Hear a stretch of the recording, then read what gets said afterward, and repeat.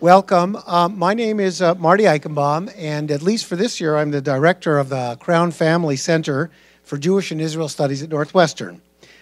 What our center is about, we're committed to studying Jews, Judaism, Jewish history, and Israel. Let me say we're proud to host a variety of events which faculty, students, and the broader community are warmly welcome to.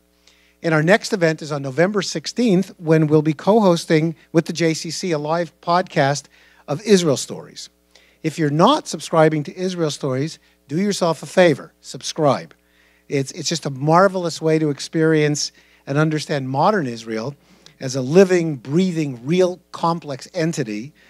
Not the stereotype that emerges from yesterday's headlines or a sequence of tour bus stops. And if you have problems hooking it up to your car, I'm even willing to volunteer and help you do it, so you can play it on your commute. Tonight, though, we're delighted at the opportunity to meet and learn from Meir Shalev, the acclaimed Israeli author and journalist. The lecture series that we want to acknowledge is paid for with a gift from the Friends of Lester and Renee Crown, and designed to honor them and the Crown Center. Now, as some of you may know, I'm actually the Charles Moscos Professor of Economics.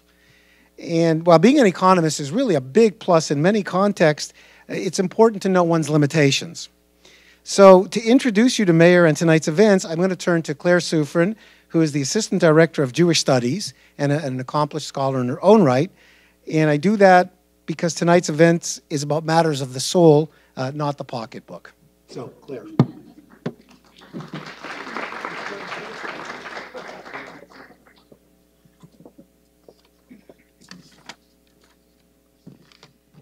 Okay, thank you, Marty. Can people hear okay?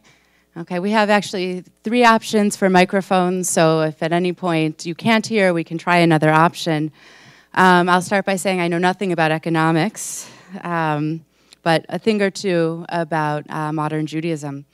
So I can tell you that when it comes to studying the rise of Zionism with students, and I include both undergraduate students and adults attending classes in various community settings, when studying the rise of Zionism, I generally find or consistently find that one of the most challenging things for students to understand is the idea that a renewal or a renaissance of Jewish culture, of a modern Jewish culture, should be rooted in the Hebrew Bible, right? The claim that modern culture can come from the roots of the Hebrew Bible. In particular, I often find students questioning whether the Bible can give rise to anything besides religion. And by religion, they usually mean rituals, synagogue life, rabbis teaching from ancient books. Zionism, they think of as a contrast to religion, and for the most part, rightly so. Something predominantly secular, something largely, though again not entirely, rejected by more traditional Jews, in part because of its secularism. Shouldn't these Zionists be distanced from the Bible? But then they read a text by Achad Ha'am, the Russian-born leader of the Chibat Zion movement in the late 19th century, and the Zionist thinker who is most closely associated with what today we call cultural or spiritual Zionism. They will easily, these students, some of you have perhaps been a student like this at one point, these students will easily agree with Ha'am when he says that the Bible is evidence that the ancestors of today's Jews lived within a thriving culture that they created and that is preserved for us within the Bible. But then Ha'am insists that as long as Jews have the Bible, they have the potential to be culturally and artistically productive. And then my students will ask, isn't the Bible a religious text? Isn't it useful only for religious purposes? Isn't it eternal, by which they mean finished, done, completed, set for all times? How could it be the foundation of something new and creative? If Ha'am could know the writing of tonight's speaker, Meir Shalev, I think he would be pleased. Shalev's 2011 book, Bereshit, which is named in Hebrew after the first book of the Bible and thus translated into English as Beginnings, the book sets out to chronicle all of the firsts of the Bible, the first love, the first dream, the first king, and so on and so forth. But a little bit of a spoiler alert, this framework of the first is really only a ruse, because there are many firsts that are mentioned. But really, the book is a collection of Shalev's appreciation of the Bible as a piece of literature. It is one author admiring the techniques of another. Shalev pays particular attention to the first two kings of the Israelites, Saul, or Shaul in Hebrew, and David. No reader will be surprised after he admits in a very quick little paragraph that his two parents, his mother and father, had an ongoing argument about which was the better of the two kings. And so we have a son who continues to explore them. He, in this book, is particularly fascinated by David's downfall after the king sees the beautiful Bathsheba bathing, sends for her, impregnates her, and ultimately arranges for her husband's death. Shalev writes, quote, "Our great literary prophets have contributed long and beautiful passages to the canons of Jewish ethics, but one cannot forget the brief, piercing outcries of two prophets who preceded them. 'You are the man.' Nathan the prophet accused King David in the sinful episode of Uriah and Bathsheba. A great and brave cry that echoes in the hearts of readers to this day." Elsewhere in the book, he comments, quote, "One needs considerable literary skill to write like this, to characterize a speaker through his speech alone, its tone and content." Shalev's appreciation for the Bible as literature, as the product of a careful, intelligent, talented author, his appreciation for the Bible is apparent as well in his own novels, which indeed fulfill that charge of creating a new Jewish culture on the foundation of the oldest layers of Jewish culture, namely the Bible. The title of his most recent novel, Two She-Bears, is itself a biblical allusion, an allusion to an episode in which two bears emerge from a forest to protect the reputation of the prophet Elisha. Joseph appears by name, Jacob by name, and others, but all for the purpose of adding sharpness to the characters in this book's central family, the Tavori family, which lives for generations on a moshav, a settlement founded in the days of the Chalutzim, the early Zionist pioneers. The book picks up as well key tensions of the Hebrew Bible, love both pure and sinful, and the lengths to which it will drive people, the nature of friendship, the nature of relationships between families, across generations, and within families and within generations. And ultimately, the book explores what happens when a child is alone with his father out in the desert, yachdav, in togetherness. And I'll comment as an aside that the translation into English, I think, is very, very good, especially for a book that looks so deeply at the actual words and their meaning and the structure of the grammar. Even in English, it comes across what Shalev is up to. Our speaker tonight, Meir Shalev, was born just 2 months after the birth of the state of Israel in Israel's first moshav. He later moved to Jerusalem, where, according to some biographies, and you can tell me whether it's correct or not, he may still live. Others have him somewhere else. He was a student of psychology as a university student and began working in radio and TV. Shalev published his first novel, some of you may know it, The Blue Mountain, in 1988, publishing since then another 8 novels, 6 works of nonfiction, and children's books as well. His novel, A Pigeon and a Boy, won the National Jewish Book Award, which is certainly probably the most well-known award for Jewish literature in our country. It is one of many that he has won, and I will note in particular that he's won awards from societies for ornithology, for the study of birds, the study of bugs, Israeli societies. It's a recognition of his deep love and appreciation for the land of Israel and for the place where he has rooted his fiction and where the Bible, of course, as well happens. He's noted, many of his appreciators note that his fiction is not overtly political in any way. For those who want his opinions on politics, they have the option of reading a weekly column in Yediot Achronot. So in a moment, I will hand over the podium, the microphone, to our speaker. But before I do, just a quick note about tonight's program. After we hear from Meir Shalev, we will invite him over to one of these chairs where he will be joined by my colleague, Professor Eli Reches, who will guide him through an interview, conversation, something of that sort. Professor Reches is the Crown Visiting Professor in Israel Studies and Associate Director for Israel Studies at Northwestern University.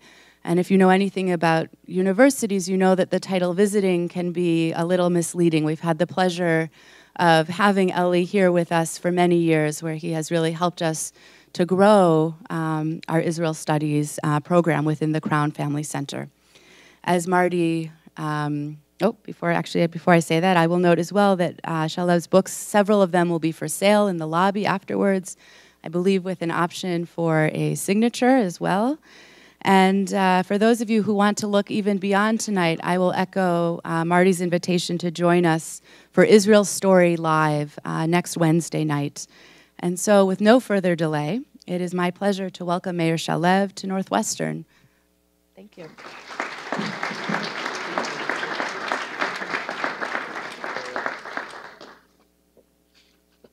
Thank you for inviting me to this place and to this audience. I'll be talking a little about my new novel here in America, Two She-Bears. This is the way the King James Version translates the expression Shtayim Dubim from the Bible, from the Hebrew Bible. Shtayim Dubim is a grammatical mistake. It makes me personally happy to see that even biblical authors made mistake in Hebrew, because we tend to do it all the time when we are speaking. It's a very elusive language, and we make a lot of mistakes. But Shtayim Dubim in the Bible is a kind of a mistake, which is a mistake, but still I find it very tempting, very inspiring, because there is something special about it. There was something about the biblical bear, and you know we had bears in Israel at the biblical times. We had three animals, as a matter of fact, who could kill people in biblical times. They are all in one verse in the book of Amos. Kasher yanus ish mipnei ha'ari, as a man who runs away from the lion. Ufga'o hadov, and the bear will tackle him. And when he runs to his house and put his hand against the wall, v'samach yado al akir, he will be bitten by the snake. So this is of course the Jewish way of looking at the world, but still it is also the prophet put the three dangerous animals in one sentence. Today we have only the snake, as lions and bears are not in Israel anymore, but we still have 1 to 3 casualties of usually vipers in Israel every year. And in this book there is also a victim of a snake, a child which is bitten by a snake in the desert, and it will start a process of events that are documented in the book. About 6 or 5 years ago, I was invited to a family in a moshava in Israel, who invited me to have with them a special dish known in Polish as nóżki. It means a little leg in Polish. In Ukrainian as holodiec, it means cold. In English, aspik. In Russian, pcha. And in Hebrew, regel krusha, which is an ugly name. I must tell you, this dish is the hardcore of Ashkenazi cuisine. The Sephardic people do not eat it at all. And for them, it's one of the signs that Ashkenazi people should not be related gastronomically at all. And even among Ashkenazi people, only the real Hasidim of Ashkenazi food will eat it. I'm one of them. And one day I wrote it in the paper that I like this dish. So this family, via a friend, sent me an invitation to come and eat their regel krusha, their nushki, saying that it's about time I should taste a real nushki, not the one I get from my parents or from my grandmother. So I went there. And after we had their aspic, which was very mediocre, if I may say, the daughter of the father was an 86 years old man. His daughter, my age, rose up and she said, "We are very happy to have Meir as our guest. And since we know his books and we know his style, there is a story I want to tell him because I feel this story may suit his way of writing. Maybe he will use it in his next novel." And then her father, the old, very big person, rose up to his feet and said, and I quote, "I know what you want to tell him. Please sit down, shut up." He said, "Shut up" to his 60-something years old daughter. "This story should not be told to anyone, and I don't want you to tell it this time. There are people here who shouldn't know this story." So she sat down and shut up. But the lady who sat next to me, I saw that she was smiling. This is the lady that invited me, so I whispered in her ear, "Do you know the story too?" She said, "Yes." So I said, can you whisper the story in my ear?" And she did, and this is a story about a man from the same Moshava who in the early 1920s murdered the lover of his wife, made it look as a suicide. He received the cooperation of the whole Moshava. There was a British policeman who came to investigate, but they all convinced him it was a suicide. I guess the British policeman was also not very keen about solving the mystery, you know. Let the natives kill each other, who cares? And this story was suppressed and hidden, and also another story that came later. I don't want to talk about this. It will be a spoiler. And she wanted to tell me this story. Now, killing the lover of your wife is not something which is typical only to this Moshava in Israel. It happened in other places in Israel. It happened in America. It happened in Zambia, in Norway. Everywhere you will always find a man who is angry enough and manly enough to do such things. And still the story attracted me. I was in the middle of writing the story of the father whose son was bitten by the snake in the desert, and he blamed himself for that. But I felt that this story could fit in as well to my book, and I started investigating and researching in a very low-profile way, because I didn't want the people of the Moshava to know that I'm sniffing into this plot. I took measures of carefulness, because I knew the place and I knew the family. Later, by the way, when the book was published, I was warned not to get near this place at all. But about half a year later or a few months later, I got a phone call from a friend who served with me in the army 50 years ago, whom I didn't see for these 50 years. And he said, "Listen, I read your last book and I think we should meet and have a talk." I said, "Okay, I will gladly meet you." I remembered him as a very nice guy. And I said, "But what?" And he said, "I want to meet you this week." I said, "What's so urgent?" He said, "You don't know what you've done. I am married to the granddaughter of the murderer," he said.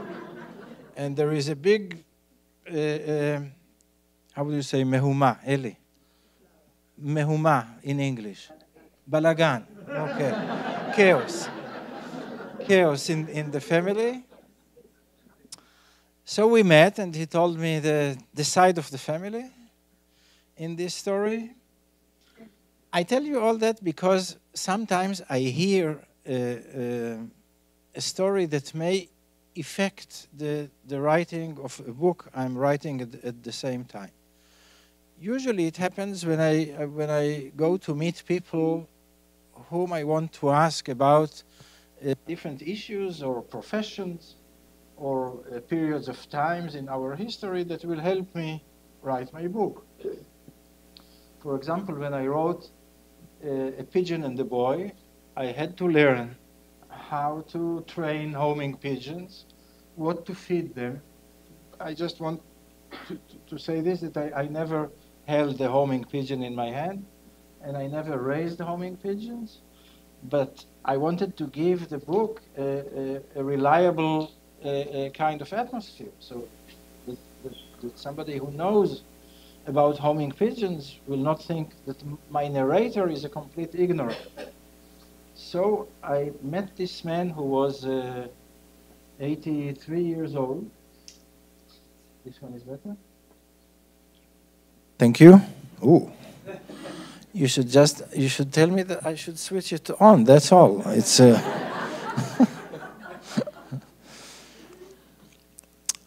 So I came to this man who was 83 years old, and he was handling homing pigeons first for the Haganah, the paramilitary organization in Israel, and then for the Israeli army. The Israeli army employed homing pigeons till 1957, by the way.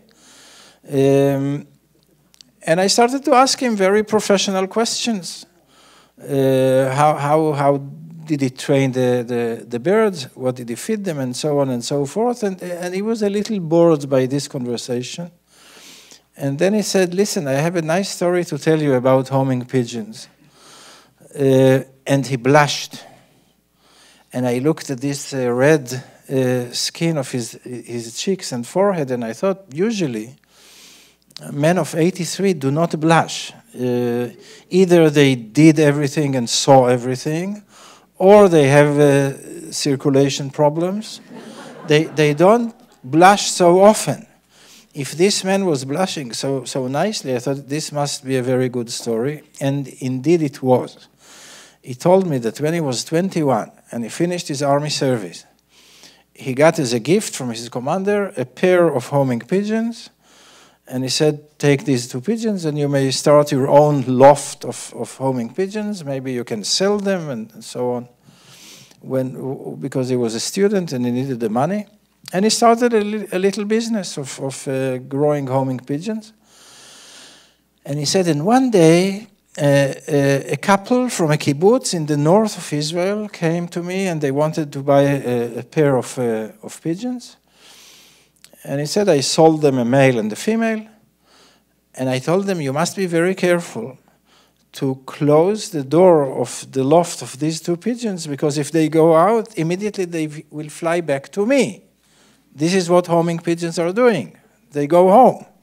And this is their home. My place is their home.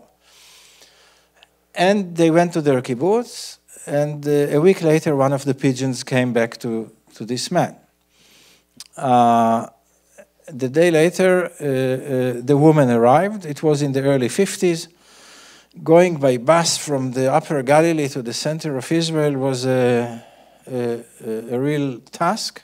She came very tired, very hungry, very worried what happened to the pigeon.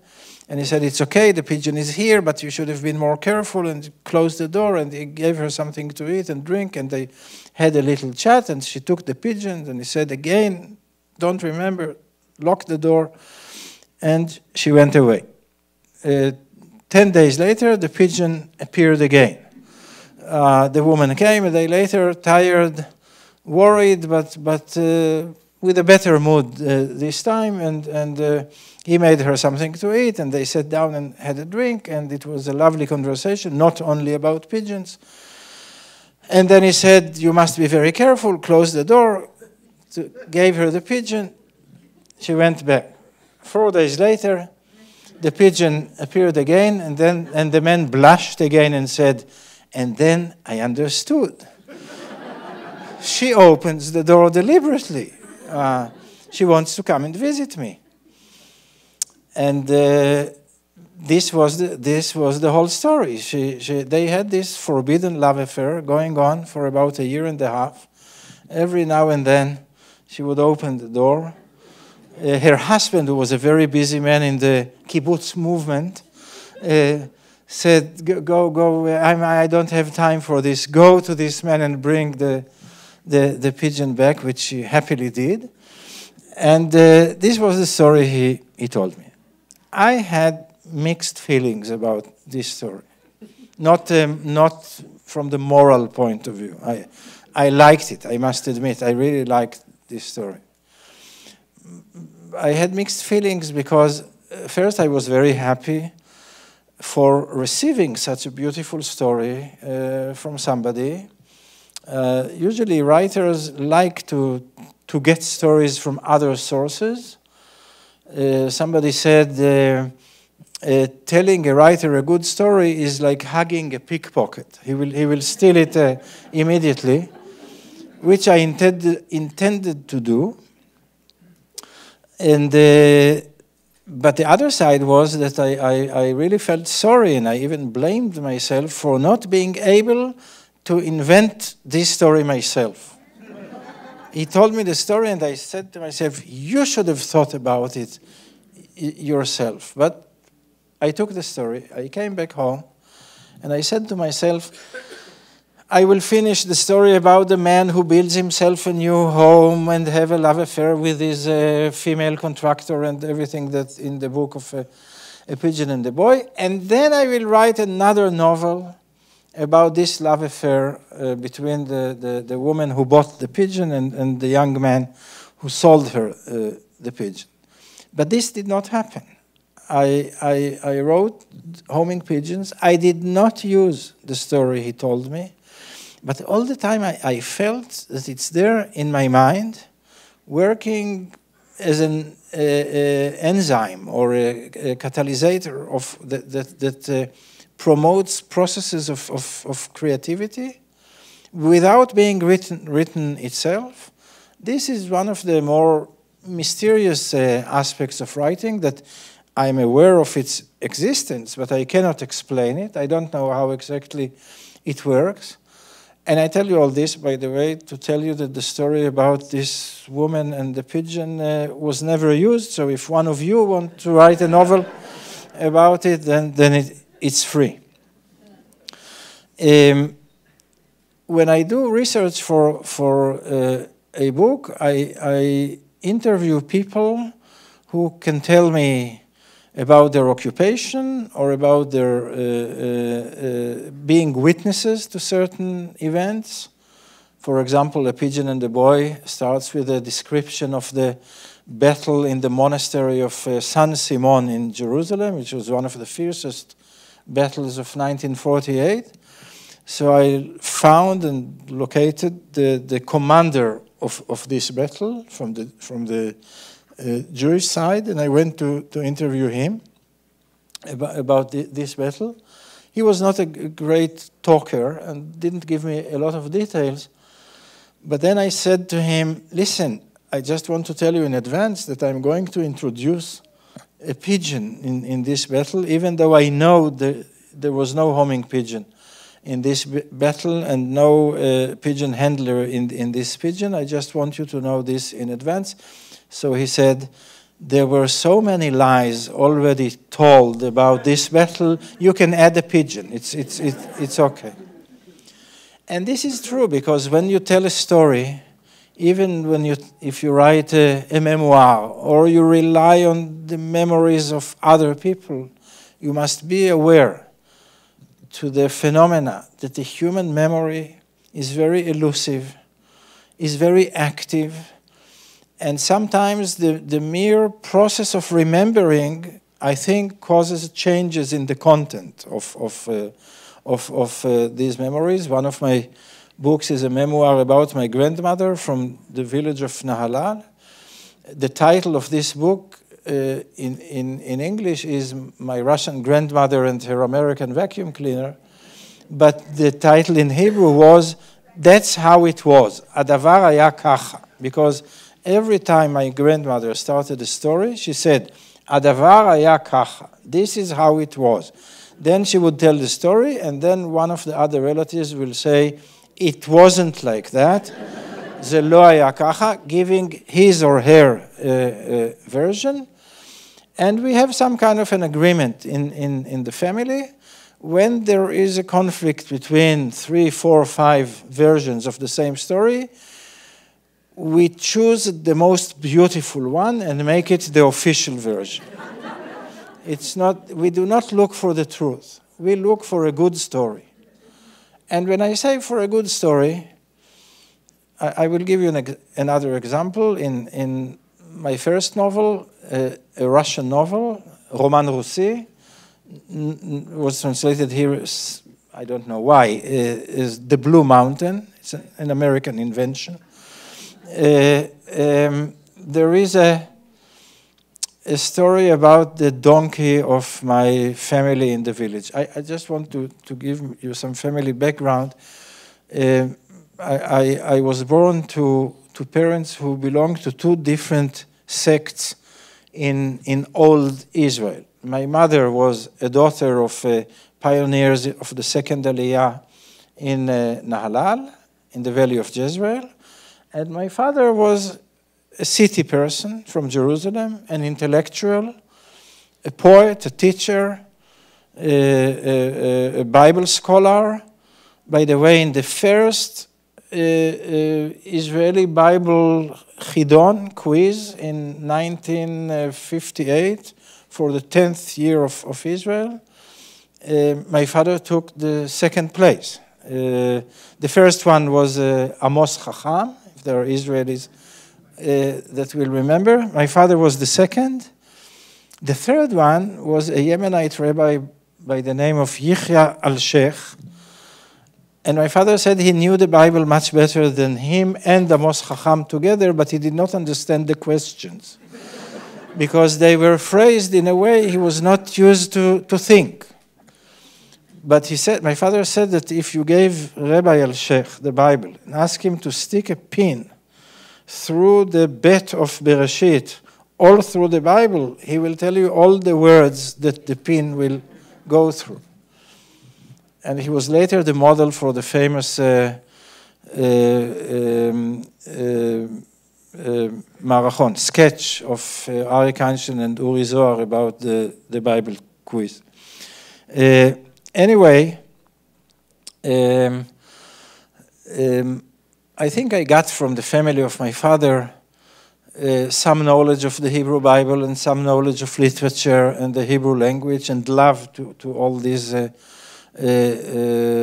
fields. And from the family of my mother, I got some knowledge of nature, of the fauna and the flora of Israel, but also the most beautiful, unbelievable stories that they were making up all the time, saying Hadavar haya kacha and then telling a story that could never happen. One of the stories was about their donkey, a female donkey. Do you have in English a word for a female donkey? So you see, in Hebrew we have. There is a chamor is the male and aton is the female of the donkey. My father told me when I once told him that English is a much bigger language than Hebrew. It has 500,000 words and we have only 80,000 or 100,000 words. My father said, the English language has 100 words for different kinds of pliers. We have 100 words for stupidity and death. Each language is rich in the fields it is really interested in.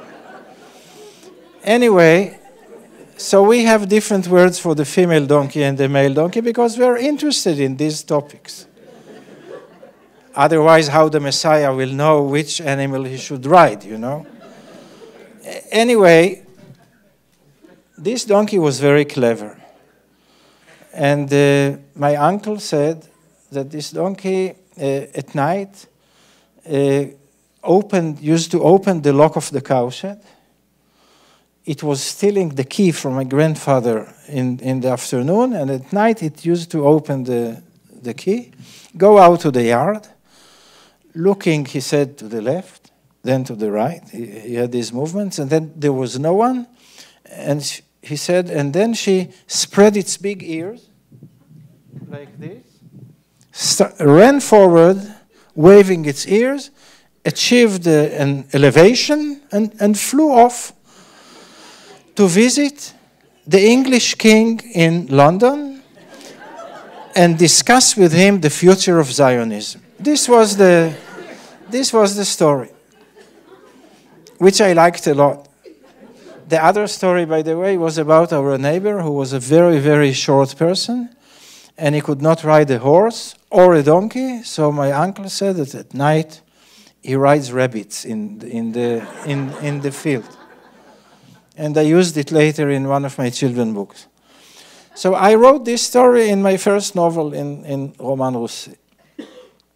When the book was published, I was invited by my family in the village. I have a lot of relatives there, to a party to celebrate my first novel.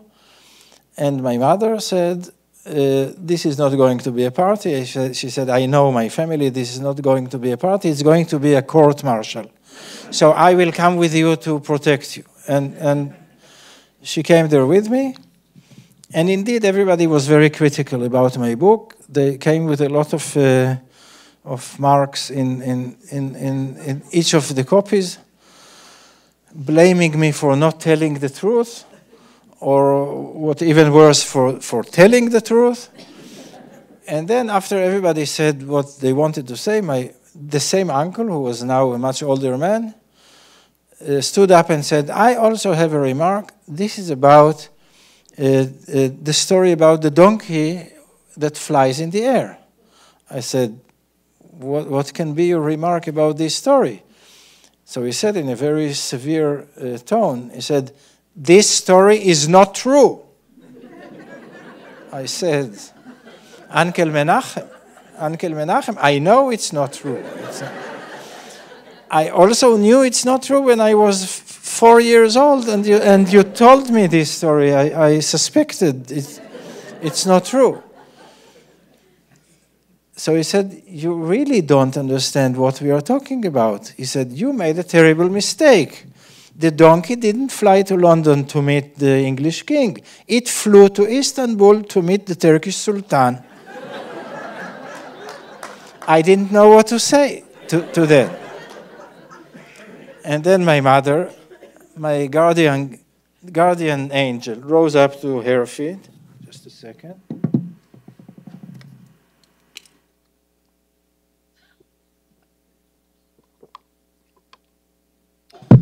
And she said, wait a minute, to her brother. She said, if you read the book carefully, you could see that this flight of the donkey takes place in the early 30s. This is years after the Young Turks revolution. In Turkey, there was no sultan in Istanbul then. So Uncle Menachem got really angry, and he said, all we try to do in this, then he added an adjective I will not repeat, in this family is to tell good stories. Why do you bother us with your facts? He said. This was a very good lesson for me.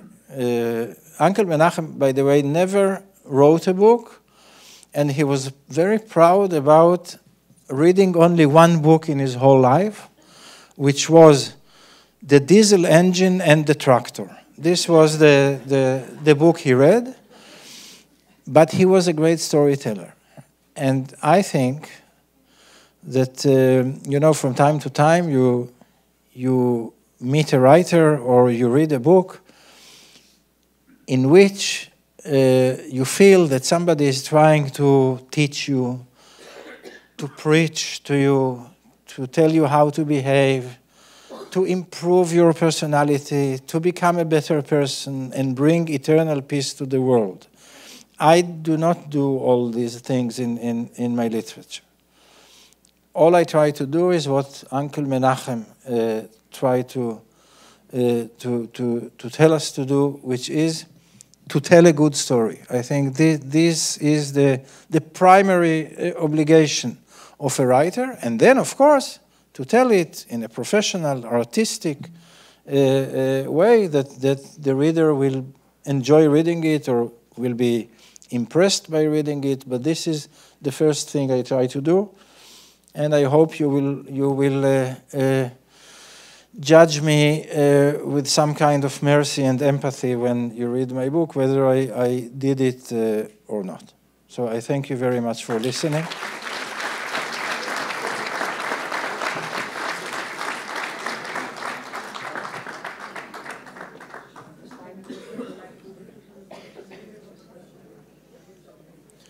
אתה תשאל אותי גם על השתיים דובים, נכון? Now we will talk more about the bears. Can you hear me? Yes. Excellent. So thank you, Meir, for the wonderful stories or storytellings, which are great fun. Having said that, as you said, I want to ask you about she-bears. But I cannot but begin with the Bible. So Claire has mentioned it, and you had mentioned it, and I have a ready question. Where is this love, embedded love for the Bible come from? So you mentioned your father in passing, yes. But maybe you can further elaborate on that. I will tell you an early memory that I have. My father was really a great scholar of the Bible. He was a secular person. But he belonged to a generation when secular people did learn, study, and knew the Bible very well. And I remember myself at the age of 6 or 7 going with my father to Emek HaElah on the west of Jerusalem, about 30 kilometers west from Jerusalem, to see the place where David slew Goliath with his slingshot. My father believed in reading the Bible on location, in the actual place where the event took place. And in Israel, you can learn about King Saul on Mount Gilboa and King David in Emek HaElah and Jonah in Jaffa. And he brought with him a friend who could shoot with a stone with the slingshot very professionally. And he brought his big Bible, and we stood there over the river. It's a river at the side of 3 meters. Dry, of course, it's in Israel. And he asked me to select 5 pebbles of stone, as King David did there. And his friend showed me how to use the slingshot, which he did very professionally and very convincingly, because you could see by the way he shot the stones how accurate you can be using this slingshot and how powerful is the hit. And then my father read the story in a different way than they later taught me in school, and in a different way from what usually we interpret the story, because usually we take David as the inexperienced, young, weak, little boy fighting against this war hero, a big, experienced warrior. And my father said, this is not the real story. The real story is the fight, is the battle between the clever and the stupid, between the improviser and the other side with the conception, with the one who walks like a horse in his tread, and the one who finds a different solution. And he explained to me that while King Saul thought that he should fight Goliath with the same weapons that Goliath used, the spear and the sword and the shield, David, the young boy, since he was not trained and not educated but had a bright, fresh mind, understood that the slingshot is the correct weapon for this situation.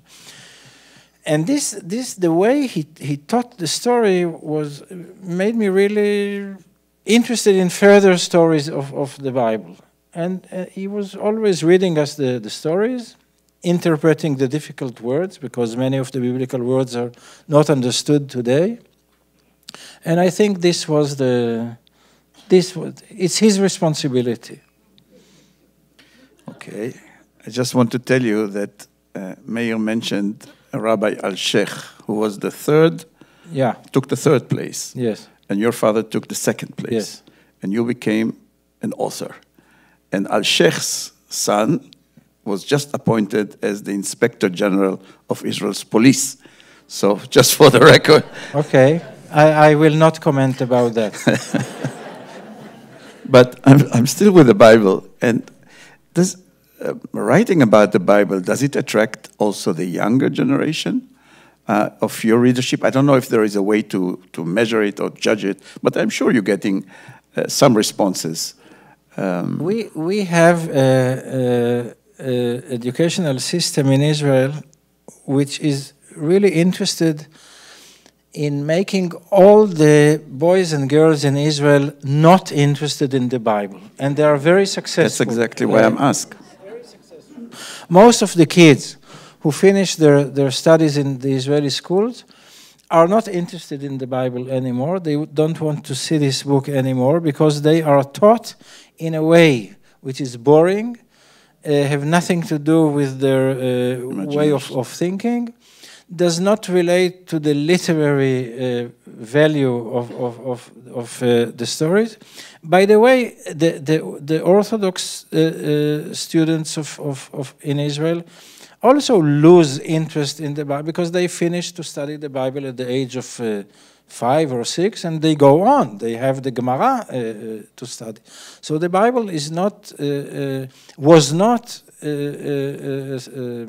attractive to most of the Israelis for many years. But about 25 or 30 years ago, I must admit that I have some part in this process because I published a book called The Bible for Now, Tanakh Achshav, written in a literary, political, secular way about the Bible. There was more an interest among secular people started to rise about the Bible. Today we have a lot of lectures and studies and meetings about the Hebrew Bible, which I think is very good because, look, this is as an author in the Hebrew language, I have this feeling which sometimes is difficult to explain, but I am a part in a very long chain of authors in the same language. I think this is the longest dynasty of literature in the world,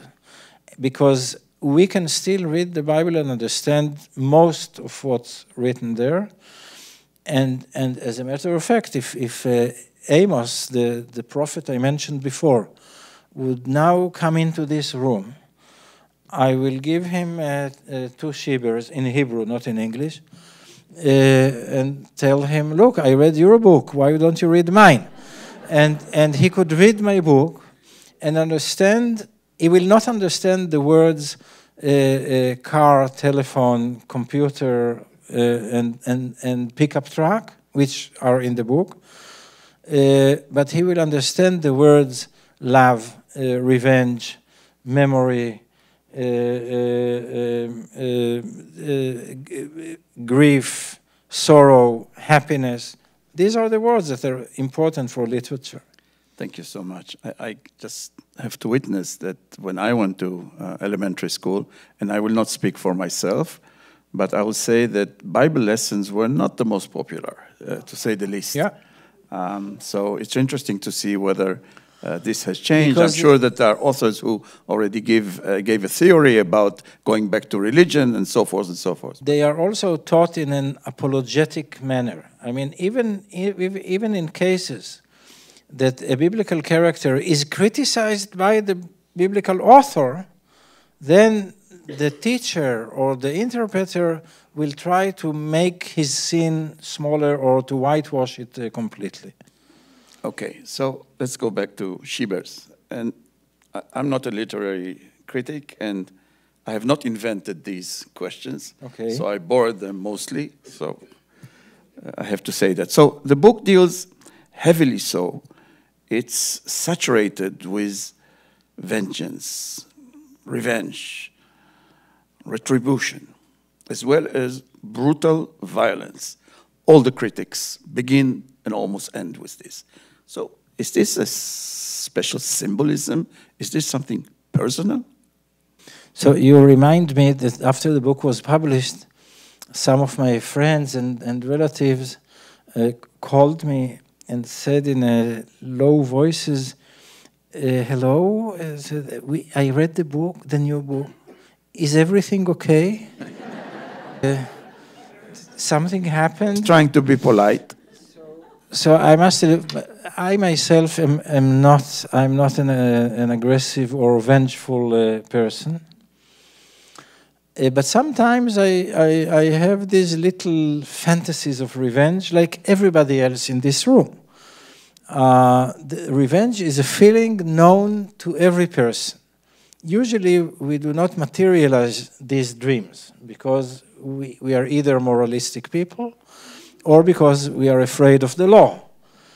But every now and then we feel that a certain relative of ours could vanish from this world without great sorrow of other relatives, for example. Or the driver who almost pushed you from the highway this morning, you wouldn't be sorry if he will roll over to the ditch after 2 miles. Sometimes you even find yourself planning a miraculously clever kill of a person without this man or woman even knowing about it. Now, it is true that in this book there are several brutal scenes of revenge, but I think that literature should deal with strong human feelings, with human behavior, with human actions. This is the field literature is dealing with.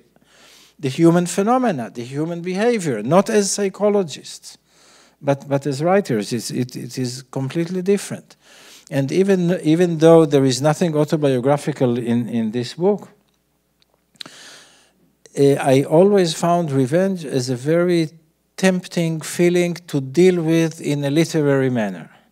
And when I started to write this book, I said to myself, it's about time I should go to an extreme.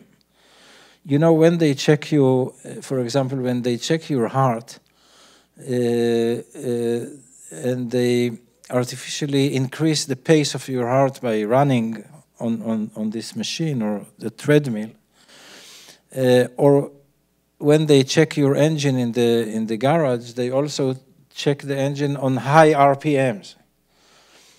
And here I thought the human behavior should be checked or described in extreme situations.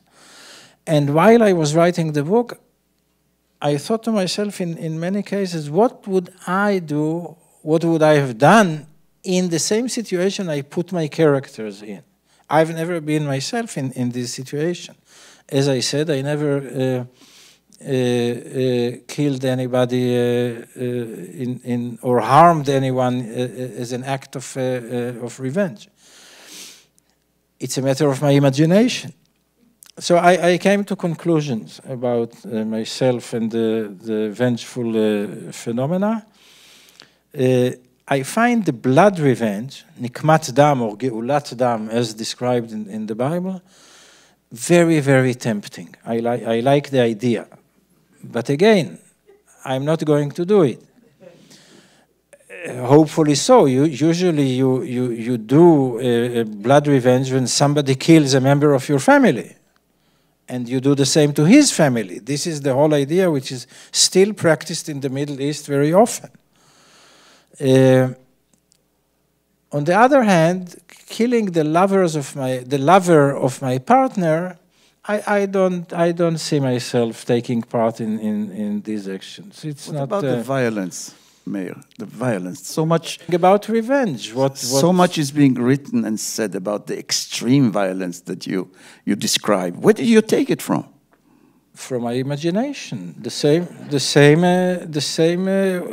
place where I take my love stories, the relationships between parents and children in my stories, from the same place where I take the donkey that flew up in the air.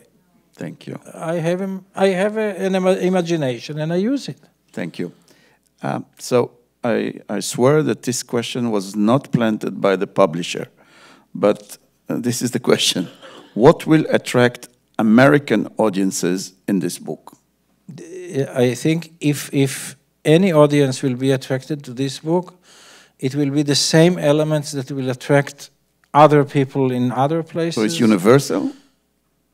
First, I think local literature is more universal than literature that wanted to become universal. I think that local literature is something that any reader anywhere else in the world will find very, very interesting and very attractive.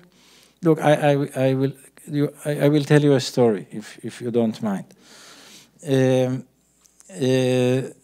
About 20 years ago, when my son was 10 years old, we went to the village of Nahalal to my family, and he wanted to drive a tractoron. How do you call it in? Pardon? Not a tractor. It's a little, the small off-road vehicle.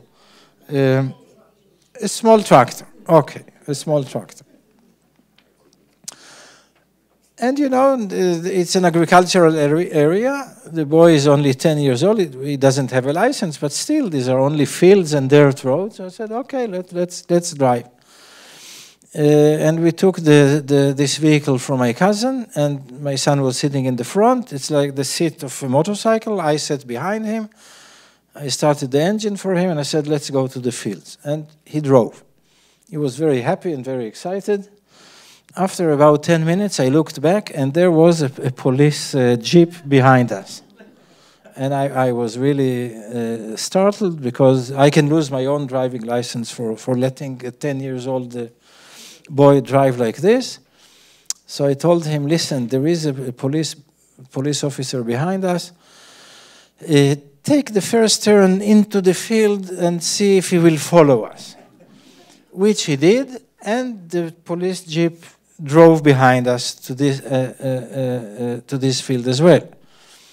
And after 2 minutes, it started its siren, and I had to stop. And out from the jeep came about 50 years old sergeant, a Druze sergeant. You know, the Druze is an Arabic sect in Israel. Usually the older person, the Druze person, have very thick mustaches combed in a special way. And he had a nice little belly and this big nice mustache, and he came out of the jeep, came to me, looked at me with piercing eyes and said, "Good morning, Mr. Shalev," like this. He recognized me, which means either I will be punished twice or I will be excused. And then he talked to me in a very high-level Hebrew and said, in the third person, in a very respectful way, which made me even worry more. And he said, and I see you are taking, or he is taking his son to see the landscapes which he described in his book so much. So I understood this Druze person is reading my novels. Also a policeman, which is even more surprising. I said, yes, I am, and I show him the landscapes of my childhood. I thought this will be a kind of an escape. And then he said, and I guess you must be thinking, you describe in your books this Moshav Nahalal, and he pointed to our village behind us. I said, yes, in a way, this Moshav, but also some other Moshavim in the valley. So he said, you are wrong. Roman Russi, the Blue Mountain, describes Daliat el-Carmel on the Carmel Mountain, which is a Druze village. This I liked very much because there is a lot of differences between the Moshav and the Druze village, especially on the ideological aspects. And I didn't want to argue with him, but I said, I take it as a compliment because it shows, I said it to myself and also to him, it shows that a very local literature can be understood and appreciated by people that have nothing to do with the same atmosphere of our village. And of course, I didn't mean to describe his Druze village on the Carmel. In another case, a children's book of mine was translated to Japanese. It's called My Father Always Embarrasses Me. It's about a father who doesn't know how to behave, and his son is embarrassed. אבא עושה בושות בעברית. And I got two interesting letters from Japan. One, they sent me the layouts, the printed pages for proofreadings in Japanese. I didn't know what to do. But somebody told me that if I do not react, it will be an insult. So I marked randomly a line, and I said that I don't like the phrasing of this line, and I want it to be corrected. And they sent me back, there were no mails, on a letter saying that they really appreciate my attention, and they did correct this line. But then they sent me a critical essay that was published about this book in Japan, saying that they are amazed by the fact that a Western writer could go so deeply into the psychology of the Chinese family, of the Japanese family, which I never wanted to do. And I think it does show that the local literature, look, when I was 12 years old and I read Huckleberry Finn by Mark Twain, which describes a little town on a big river 150 years before and 10,000 kilometers away, and still I was mesmerized by this book. It shows you that first, that people are very much all the same around this globe, and the other, that local literature is really universal. So I don't know if this was already mentioned here, but Meir's books were translated by now to 26 or 27 languages. And 26. The most recent one you just told me? Pardon? The most recent one in Bulgaria, wasn't it? In Bulgaria. I'm going to Bulgaria in 2 weeks for my book, A Pigeon and the Boy, in Bulgarian. I told a friend of mine who is from a Bulgarian origin that A Pigeon and the Boy was translated to Bulgarian. He said, I would have imagined that in Bulgaria they will give it the title A Pigeon with Rice. Not A Pigeon and the Boy, but it's A Pigeon and the Boy in Bulgaria, yes. Okay, so apropos names. So Israeli identity is portrayed, this is an academic question, so I have to look at my notes. Israeli identity is portrayed in your book affectionately as antithesis to the diaspora Jews. So the names given by the grandfather of his sons in the book are Aryeh, Ze'ev, and Dov. Yeah. But here comes the point, what you, and I quote, as opposed to no more Yankel, no more Shmerl, and no more Motel.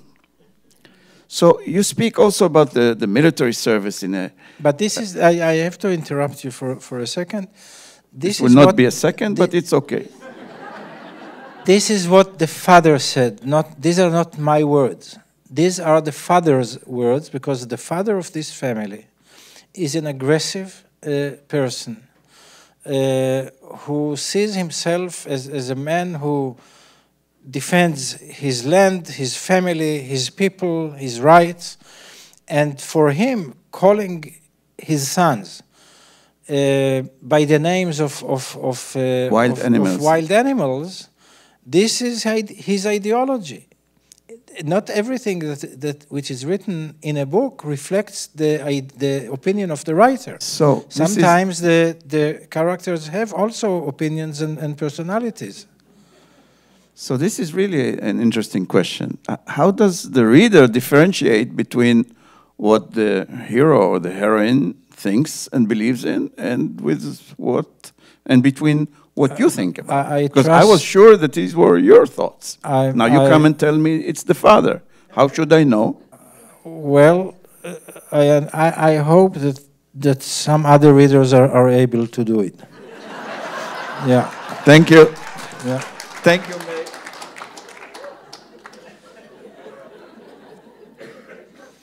A little more practice and you will do it also. I love you too.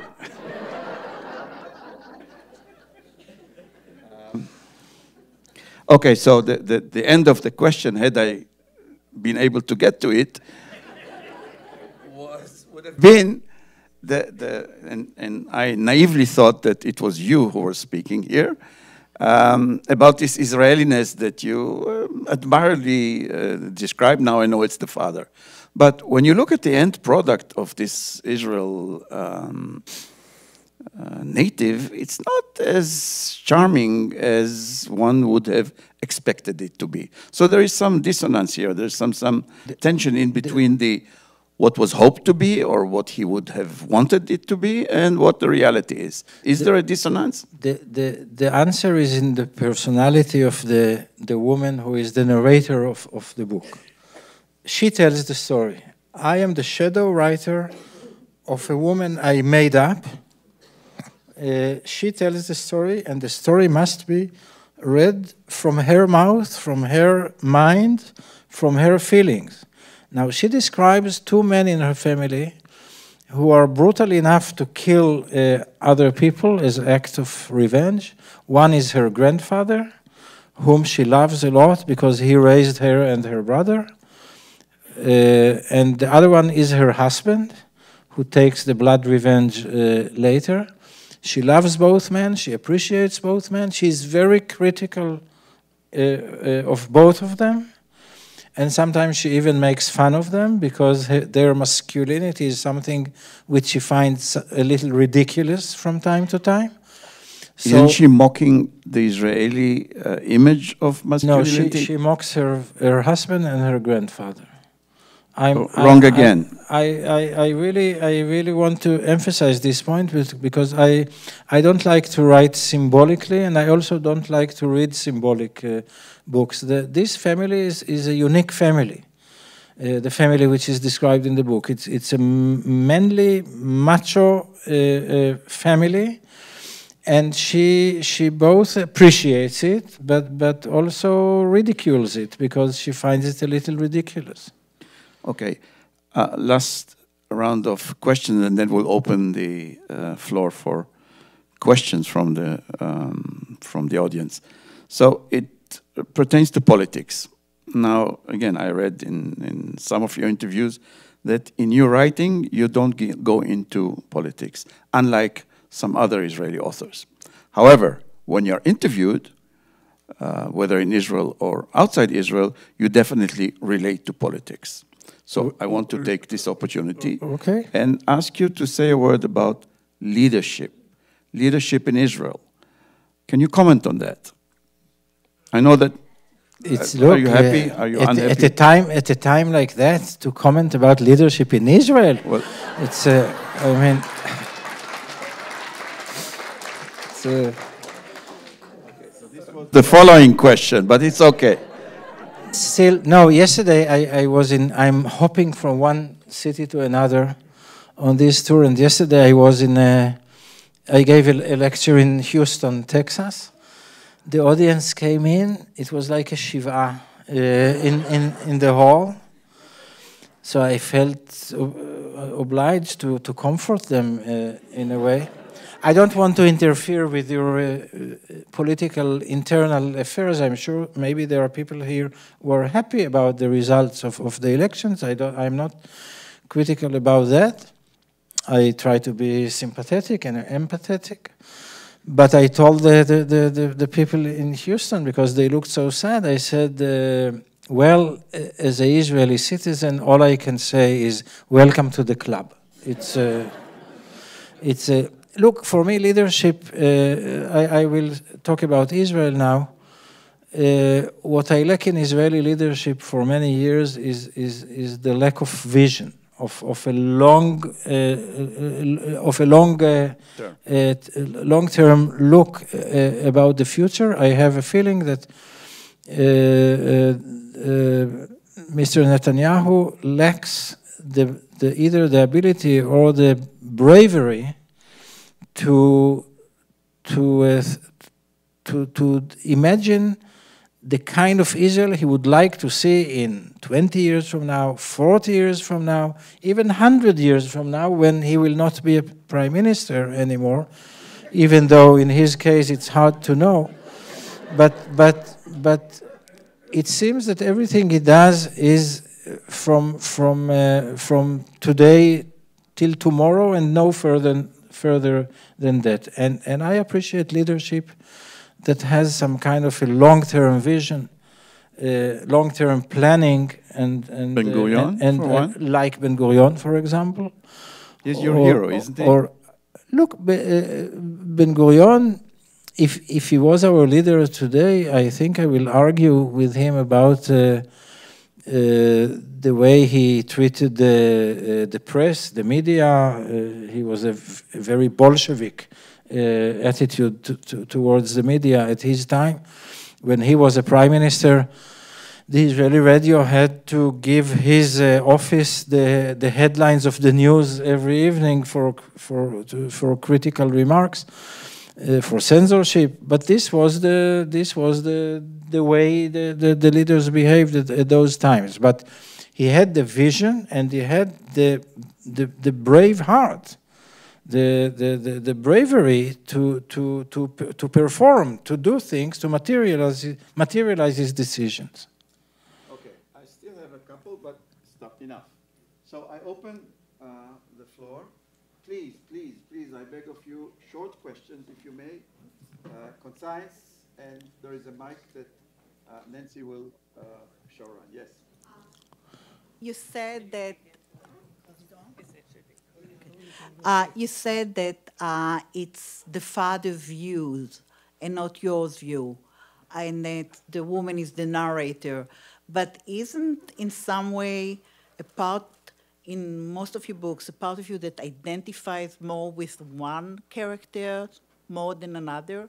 Yeah, of course. Sometimes I can find myself, for example, this is the first time I wrote a book from the mind and the mouth of a woman. All my previous narrators were men. And when I started to do it, and some friends heard about it, or I told them, so they all, especially the women, said, you should switch back to your old way of writing from a man's mind, because you will never be able to go to these complexities and depths of a soul that women have, a limited man like you.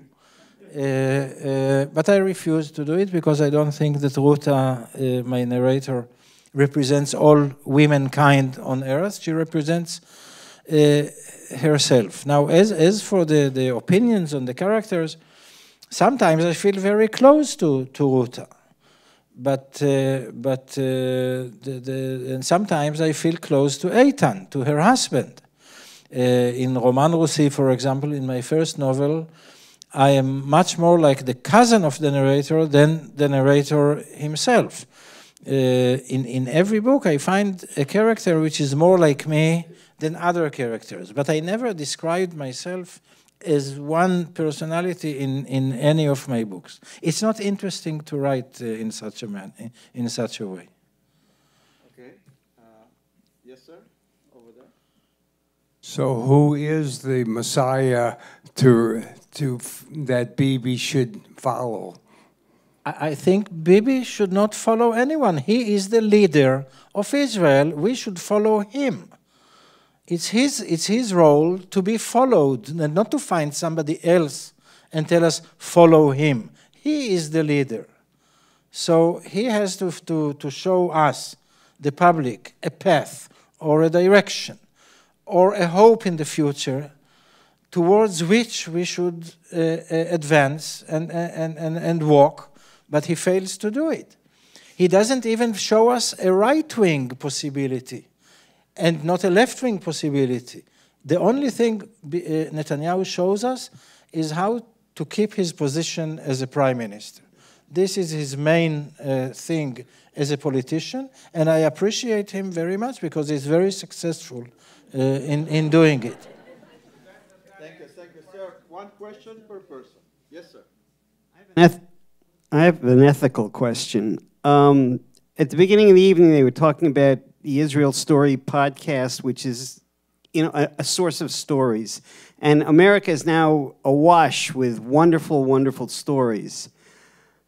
What are the ethics of taking a story and adapting it to your own use? For instance, if I took your story about the pigeon and brought it into my classroom, that would be one consideration. If I took it and wrote a novel based on it, that would be another consideration. Are there biblical sources that you would steal to develop such an ethical position? Look, since you're using the verb steal, then I understand your opinion. But you can say borrow, you can say use, you can say rewrite. But it is true that many authors are either influenced by other books or by stories they heard. For example, it is very everybody will forgive a writer who will take the story, for example, of Odysseus coming back from the war in Troy to his house. It became a classical literary theme that many authors use. I myself used it a little bit in my second novel, Esau. But then if somebody tells you a story, maybe it will be nice if I call him later and said, look, I like the story you told me. Do you mind if I use it in a book? But the one thing you are not allowed to do is to steal from a book which was already written in not being influenced, but copy a story. One more question. Yes, sir. Yes, sir. Mike. Hi. Okay, without a mic. I'm lucky enough to read your books in Hebrew, and I read most of them. I have a question about how do you choose a translator? Because your sentences, you have real poetry in your book, and sometimes it takes the form of a poem, sometimes it takes pieces from the Bible, like Ayonah and Kaf Chagla. How do you translate those kind of sentences into English, and how are you satisfied, since we're talking about 20 languages now? 26. How do you have time to write? Well, first I must tell modestly and realistically, if translators already translated the Odyssey, Shakespeare, and the Bible, then they can translate my books as well. This is the one thing that I have to say. The other thing is that luckily enough I can check only the English translation. So if I could read all the other translations, I will really have no time for anything else. So I do it only with the English translation. The other translators, if there are verses from other literary source or the Bible or poetry, I will tell them in advance, look, I took this is a quotation from this book or from this chapter in the Bible. Please use the translation of your language. A lot of translators ask me about the names of plants and birds and insects, because there are many in my books, but now in the internet they can find it very easily. I have different relationships with different translators. For example, my Dutch translator is very fast. He translates my book so fast that I used to joke about him in Holland, saying that whenever I get stuck while writing a book, I call my Dutch translator because he already translated the next chapter before I wrote it, and he tells me what's going on so I can follow. Then my Russian translators, for example, in Israel there are people who can read me both in Russian and in Hebrew, and all of them told me that in Russian my books are much better. So really, I'm very happy about it. Yeah. My last question. What's the next book? My next book is not a novel. It's a non-fiction. It's about my garden. I have a garden around my little house. I have a little house in a little village, and the garden around it. And I never did gardening. And even today I don't do regular gardening because I grow only wild flowers of Israel. Cyclamen, anemones, buttercups. I have other names, but in Hebrew I don't know them in English. And I wrote a collection of articles or essays about, it's not a gardening book and it's not a botanical book. It's about myself and my flowers together, feelings, also some routines of work, but there will be beautiful illustrations of some of the flowers. So this will be my next book. It's already translated to German, but it will be published together with the Hebrew, and I hope other languages will like it too. Thank you.